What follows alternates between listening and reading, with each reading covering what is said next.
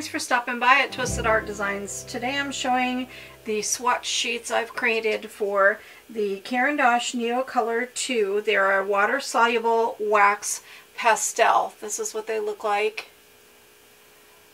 So they're like a crayon, and they are waxed base, but they're water-soluble.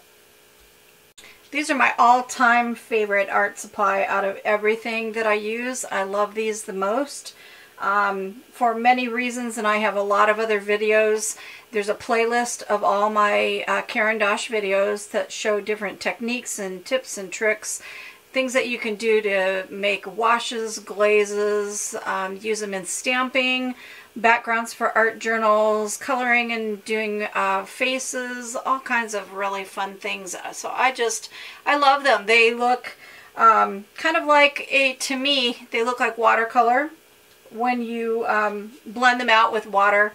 And you can use them in adult coloring books and color with them straight from the crayon, or use a water brush and pick up the pigment right from the crayon and put it down on the paper.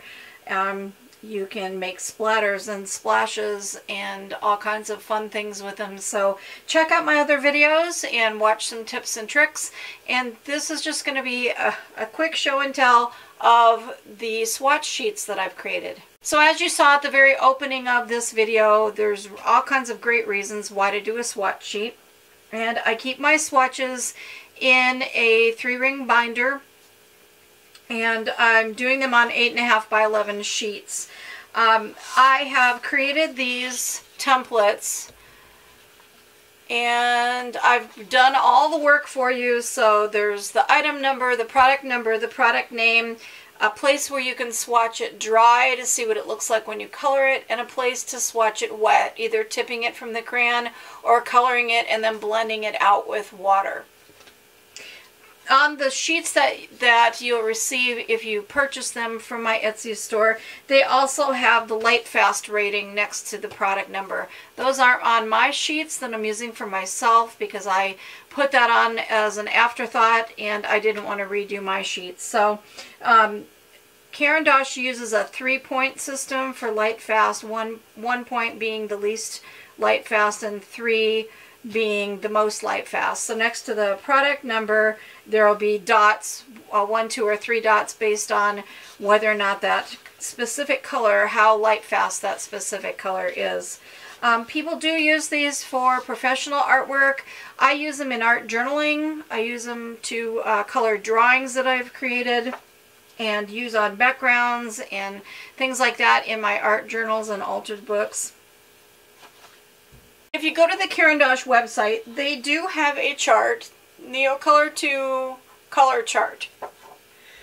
So when I first saw that, I was pretty excited, and I printed it out. They're made for you to get a PDF file and print it out on your computer.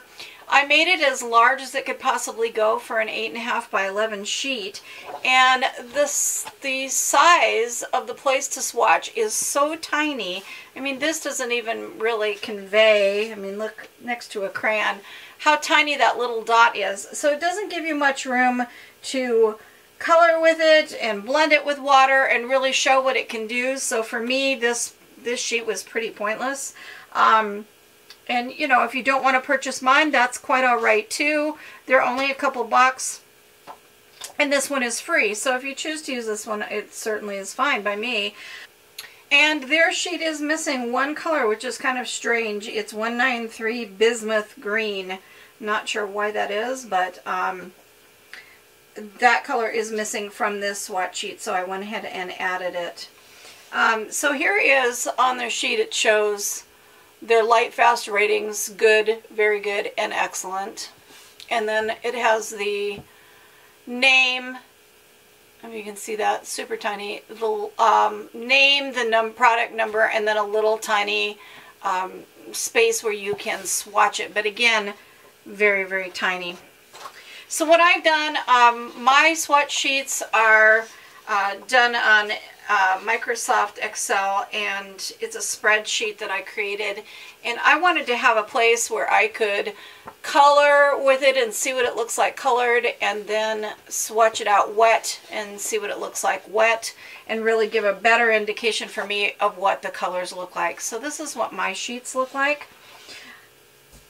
And I printed onto mixed media paper, a 98-pound mixed media paper, and once I did all my swatching, I wished that I had used watercolor paper, because this paper did, see how they kind of bled into this paper. That's not a reflection of the Caran Neocolor crayon, it's a reflection of the actual quality of this mixed media paper. So my suggestion is to print on a good hot press smooth watercolor paper.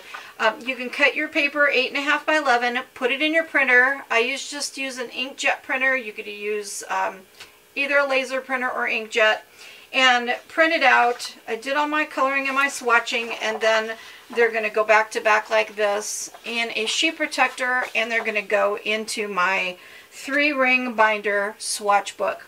So if you're interested in purchasing this template to swatch out your Neocolors, the one nice thing about Neocolors is they are sold in sets. They're also sold open stock. So you can buy them a few at a time, and as you purchase them, find them on this swatch sheet, swatch them out, and then when you go to purchase more, you're going to see what you're missing, what you already have, so you don't duplicate colors. And you know, you can kind of make a wish list for what you want to purchase until you have all the colors that they have available. So that is one benefit, that they do come open stock like that. And that's how I purchased all mine. It was open stock. It took me several years to accumulate all the colors. So if you're interested in tips and tricks and my other videos, go to the playlist. It'll show you all my videos on Caran Neocolor II and how to use them in different ways, how I use them, why I love them so much. And if you're interested in purchasing a swatch sheet for your swatch book, then go to the link. There will be a link for the direct link to the Etsy shop where you can purchase this swatch sheet. Now it will be blank. It won't have these colors in it. It'll just be black and white and just the names and the information, because it's important for you to do your own swatching. It gets you in touch with your product. When you swatch out your art supplies, you get a good feel for what they do, how they work, how they feel. Like I said, I did it on mixed media paper, and I really didn't like the results as much as when I use these on watercolor. I use these a lot in Strathmore 400 series watercolor sketchbooks, and they're absolutely beautiful. And so this paper, that's what I mean about swatching. It gave me an indication of, they work okay on mixed media, but they work better on watercolor paper. And that's because you do add quite a bit of water to activate the color and move it around.